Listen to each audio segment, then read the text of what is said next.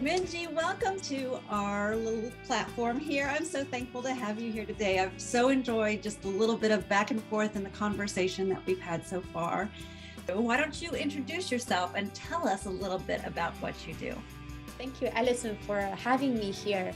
My name is Minji. I have a business to support online educators, online teachers, to empower them with business skills so teachers can manage their teaching business and teaching career actively. I grew up in China, then I moved to Hong Kong. In 2012, I came to the UK to do a business degree, MBA degree with Cambridge University. When I graduated from Cambridge, I always have a passion for online learning and online education. So I decided to leave my business path and pursue a role in online education. 2 years ago, I set up business specifically to help and support online ESL teachers. For teachers I support and serve, they typically have teaching background. They're really passionate about teaching and learning. They are great interacting with the students online. What I can help is trying to provide them with the business skills that will help them to launch a successful teaching business. Organizing a teaching business is a little bit wider because that involves skills to talk to a client, to recruit and onboard a client, a customer, manage intercultural communications, manage marketing, which is very, very essential. A teacherpreneur, some people call that, would need both teaching mindset and a business mindset to thrive in this path. I know you talked a little bit about more of a mindset shift that teachers need to make as we build our business. I think I will give a very concrete example. So many teachers come and ask the question, how do I recruit more students? How do I sell my classes? How do I sell my teaching package? We have the teacher mindset only. We will create a lesson and sell to customers, hoping that way we get more students. Having a business mindset, meaning seeing marketing quite differently, specifically in this case. Marketing is more than selling. Marketing is about bringing change to a very small number of people. For example, when I create a lesson, the most important thing to do, the first thing to do is actually not to sell, but contact a potential client saying, this is what I've created. Can I get your feedback? It's about constantly getting feedback every time we interact with a potential client.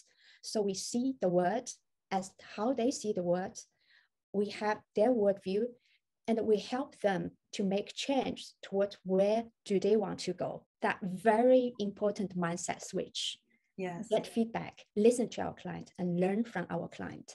That was something that really resonated with me. And I loved this because it was so much of, like you're saying, it's that mindset shift where instead of saying, I have this, like you said, and I want to sell it to you. Instead, it's saying, where are you having difficulty?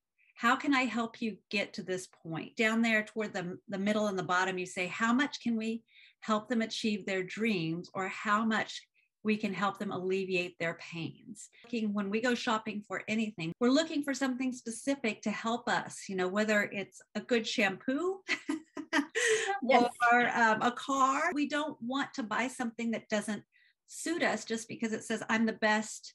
I've got the most money invested in this. I've been doing this the longest.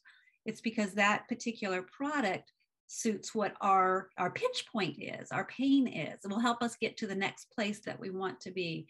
So this is why I love this so much. You change the mind shift and put it on the student instead of putting it on you. What would be your top tips for anybody still trying to figure out this marketing business side of it? Tip number one is there is a term called deliberate practice. Teachers we were teaching before, and suddenly we face this huge challenge of we need to learn how to market ourselves, talk to the customers directly, onboard them, keep them coming back, retain them, manage student-teacher relationships. We were starting from this circle and constantly getting out of comfort zone.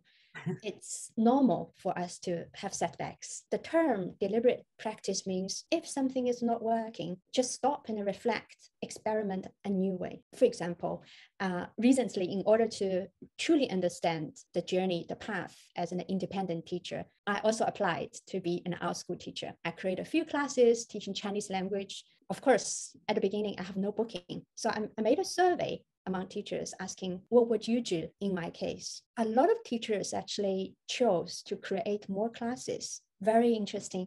What I would like to communicate with teachers is, if something is not working, it would be good to stop, to analyze the problem, try another way of doing things. If I applied for a teaching job and the company didn't recruit me, before I apply for one more job, I need to sit down, think through the process and do things next time a different way, just experiment.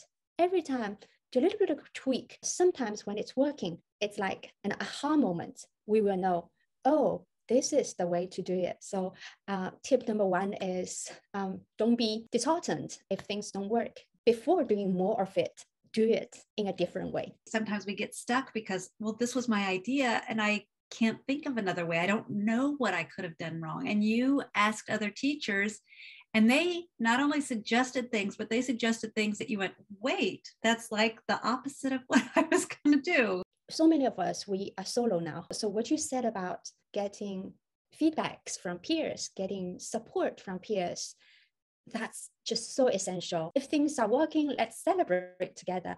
If things aren't working, let's just ask each other, what would you do? Tip number two is do one thing at a time. This is something I constantly battle myself, and I see other teachers struggling as well, especially when they started teaching business. I heard a lot from teachers who said they are burnt out. There are a lot of lesson planning, teaching, administrative work. If this is such a long journey, maybe it's good to think it through. Oh, this is the path I have to take. Instead of thinking 100 things to do tomorrow, think about what are urgent, what has to be done today, next week, and go from there. Do one thing at a time. Do it very properly. It's like a domino. Eventually, it will lead to our long-term success. So that's tip number two. And Minji, I think that's why people like you are so valuable. Someone who does have the business savvy and can kind of see further down the road than I can. What you do is so beneficial to help guide people like myself. The last tip, that's actually quite often mentioned from other influencers as well, a growth mindset. How do we see setbacks? How do we see failure? I started doing my own business, creating my own business about 5 years ago. It's not easy. I constantly failed. I was chasing my clients at the beginning. I was disheartened a lot of times. What really helped me was talk to somebody who's supportive, read a book about business, which helped me to grow my skill set, keep on encouraging me. There's a million of times I want to give up. I thought, this is too hard. I wasn't getting any responses. I lost confidence.